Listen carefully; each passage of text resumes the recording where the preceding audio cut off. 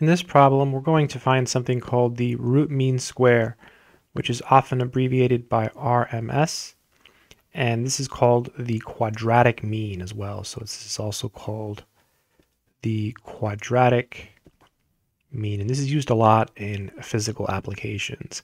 Let's go ahead and work through it. So solution. So the RMS is given by the following formula. It's basically the square root of, and you basically take all of your data and you square it and you add it up. Then you just divide by the total number of data. So pretty simple. So this is equal to, let's see, we have 3 squared. That's the first data point.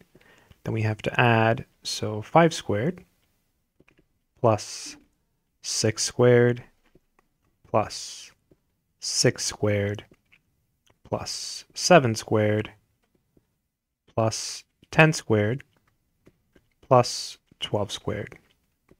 It's all being divided by n. So n is how many numbers we have. So we have 1, 2, 3, 4, 5, 6, 7 numbers. So we have a 7 here on the bottom.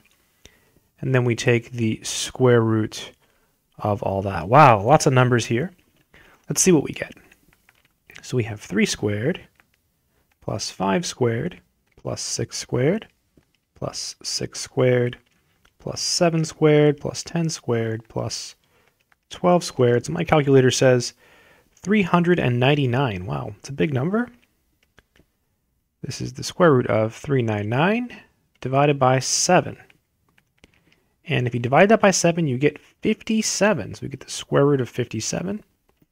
And let's see what that is. Square root of 57 is 7.55 or so. So roughly 7.55. And that would be the root mean square, or RMS, or the quadratic mean. I hope this video has been helpful. Good luck.